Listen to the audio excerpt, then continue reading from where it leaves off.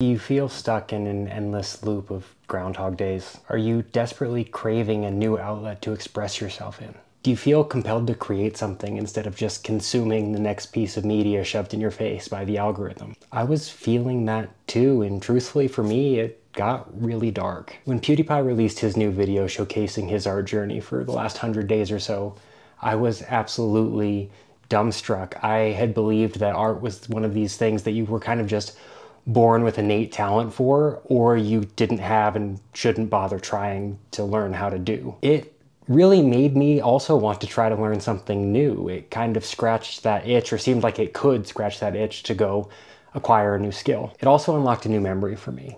When I was in high school, I had taken a digital illustration class that to this day is the most engaged I had ever been in a normal high school or even general, just like all of education class that I had ever taken. And for the first time, I didn't have to push myself to do any of this. I didn't feel lazy or feel like I was supposed to be doing more. I just felt like I could sit down and do it. And maybe more than anything else, it just felt rewarding for the act in and of itself. I dusted off the iPad Pro I had bought almost 2 years ago, whoops, and set out on my way. I decided to see how far I could take it in 30 days, just like PewDiePie did. And over that time, I was reminded of 3 things that I think I probably already knew, but I had forgotten somewhere along the way of becoming an adult and getting a job. As we go through the art that I created over the last 30 days and what it looked like at the beginning to the end, I'll take some time and share those 3 lessons with you as well. Anyway, let's look at some art. Before I decided to pick up drawing, I had been missing something in my life that I don't think I really would have been able to put words to without taking the time to rediscover it. And that's the art of, or accident maybe, of falling down the rabbit hole. Falling down the rabbit hole is getting lost in something for hours and hours at a time.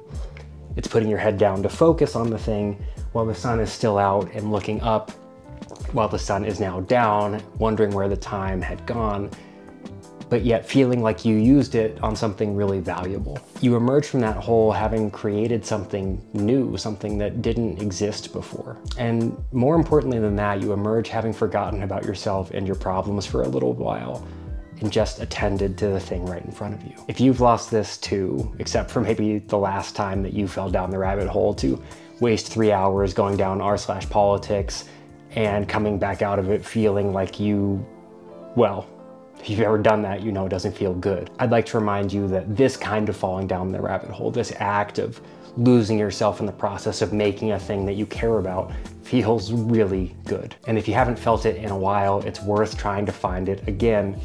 And you might have to try something that is unconventional or new for you to get it back.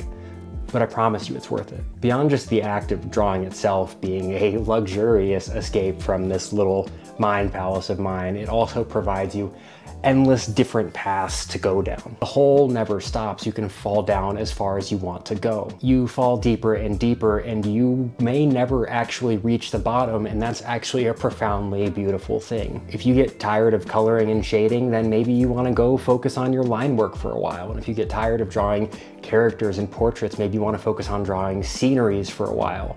And if you get tired of all of that, maybe you just become Jackson Pollock and throw paint at a canvas and see what happens. And you can pull inspiration from anywhere in your life. You could look at your favorite cartoon or your favorite picture that you took or that you've seen, and you could try to recreate that. You could try to imagine something fantastical in the landscape of your own mind and see if you can bring some amount of that into reality yourself. The options are boundless. The potential for expansion and acquisition of new skill limitless, and you're never done, no matter how far you go. Drawing is the first thing that I've found in a really long time that has allowed me to fall back in love with the process, separate from the outcome. I'm not worried about whether or not other people are going to like the art that I make, although I will say it's really, really cool when my girlfriend likes my art because she is a fantastic editor, and getting a gold star from her, that's nice. But I'm really just focused on making the best art that I know how to make right now. And I know that's not the art that I'm gonna be able to make someday, and that I'm not there yet, and that's okay. I don't wanna skip this part. I don't wanna skip to the end. And it's also worth remembering that I'll never be there, wherever there is. Being alive and being an artist of any kind is the art an act of perpetually becoming. It's recognizing that you'll never arrive. This is kind of like the mountain idea I talked about in my last video, wherever that is, and it's worth mentioning again now. In my career as a software engineer, I regularly joke that I actually get paid for my skills in Google Foo and my ability to consult ChatGPT to find an answer. There are almost no technical problems at this point that haven't been solved, and the allure and ability to just copy and paste an answer from the internet into your code base and get it pretty close to working with next to no thought is, well, that allure is tempting. It's overwhelming. It actually makes no sense to do it any other way. This, though, creates a really interesting and truthfully disheartening experience, and I think it's one that you're going to be able to relate to, too. I found that I don't think for myself anymore. I don't sit down and try to think about what my way to get to the solution is. I just look for the fastest way to get to the solution. I just want to be done. I don't think about how I get there anymore. I stopped pushing myself to come up with my own ideas and to express myself, and settled for just being a carbon copy of all of the content I consumed and all of the different answers I looked for outside of myself. In art, though, I found a new opportunity to push myself, to be myself again, and to trust myself to create my own answers, my own outputs, my own outcomes. I've started to relearn how to trust in my own present ability, and also in my ability to acquire more ability. Early on, almost all of my drawings were attempts at a one-to-one carbon copy of the reference I was looking at or of the thing that I was tracing.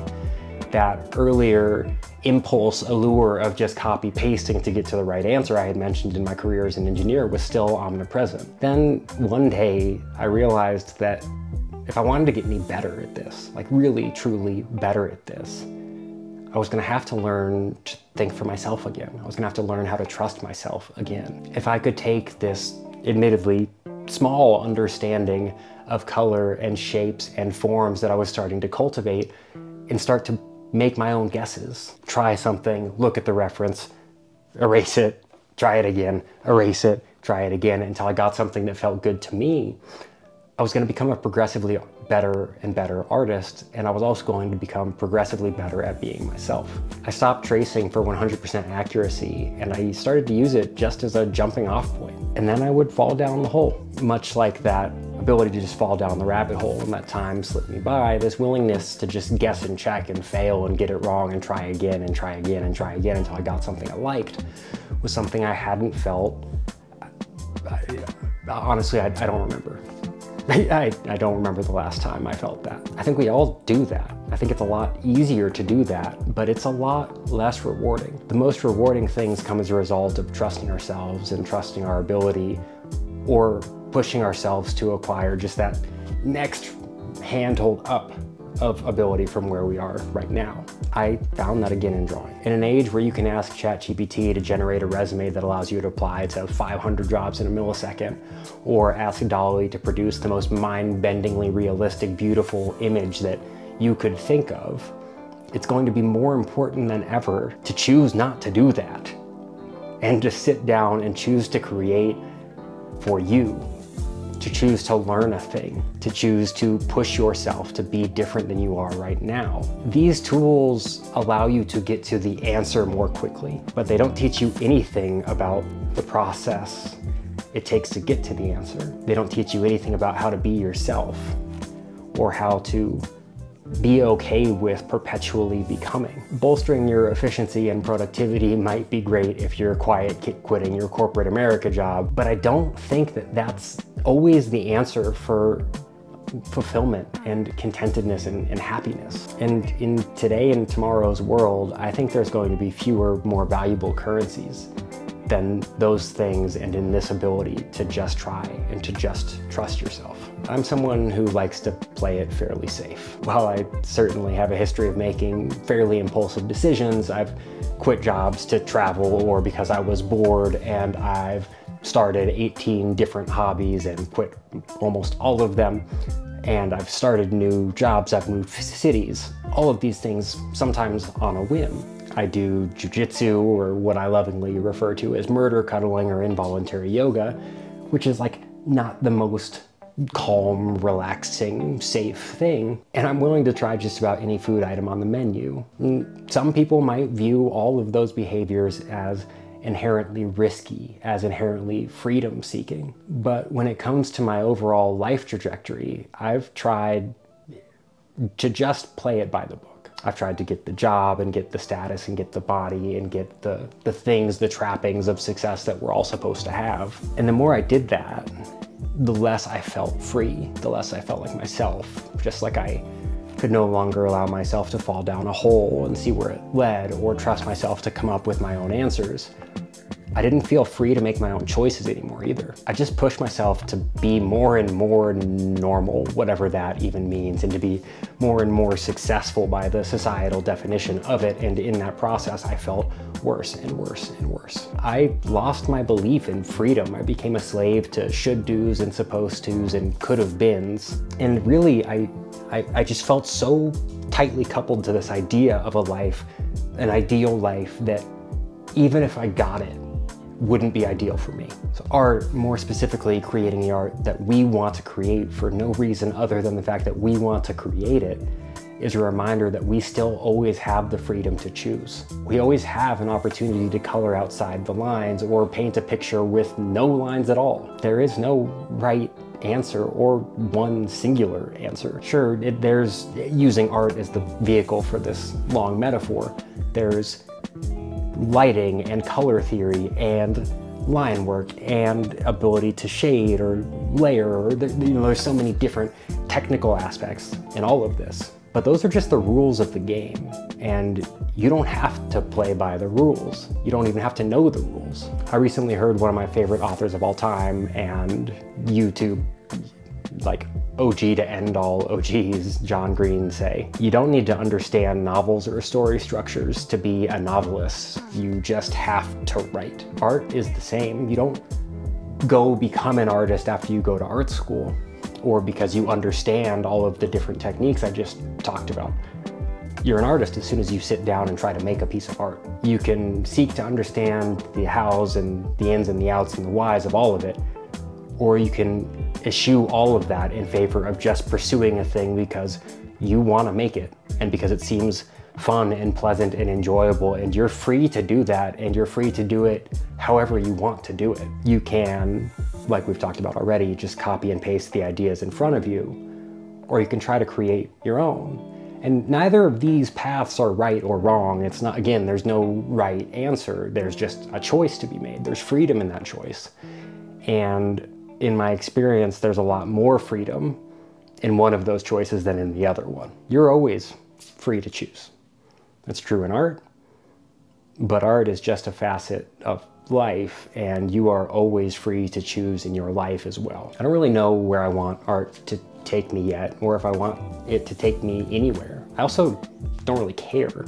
No, of course, I live in America and I get sold the dream of being a creator all day long and twice on Sunday, so I've started daydreaming about getting to the point where my art is good enough to sell it on an online shop or gain more of a following or any of these kinds of things, and that's gonna be there. That's just par for the course nowadays. And you know, maybe someday that will happen. I would like it to. I think that'd be really, really cool. I get excited thinking about that.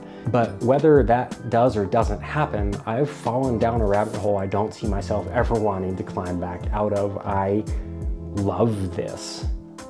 It's so fun. Not only is it fun, I've started to trust myself again, and I feel progressively more free to be who I am and to make what I want to make, whether it's drawing on my iPad or playing a guitar or just spending time with my friends and making more fun and more light out of that. I've been reminded that we are always free to express ourselves however and whenever we choose. We're not shackled to any idea that we've been sold or that we've chosen to believe, and there's always freedom available to us in any of the things that we do or make. I found some really helpful tools along the way, and I've met some really helpful people. Like the digital art community online is friggin' awesome. Like, they are the coolest, and they are so welcoming and so generous with their time and their advice. They just want to see each other win, and that's awesome. And so I'm really grateful to be part of that in whatever tiny way I am at this point. And who knows, maybe because you've seen this video or some of the other art videos out there, you'll come and join us too. If you're contemplating starting your art journey or any new journey, what's holding you back? Or if you've already started, what have you learned? What are you seeing? Do you feel caught up or limited by some of the same things that I was? And if you're already, you know, down the road a bit and you were looking at my drawings and you think there's ways to improve them, any of the above, I would love it if you could leave me a comment. Speaking of community, speaking of the digital art community, I want this channel to be a community where I get to know all of you the way that you get to know me by watching my story. So please let me know what you think. If you liked this video, if you liked the art, if you just want to keep spending more time with me or getting these overly philosophical ideas about drawing on an iPad, it would mean so much to me if you could hit that subscribe button. And with that, till next time, folks.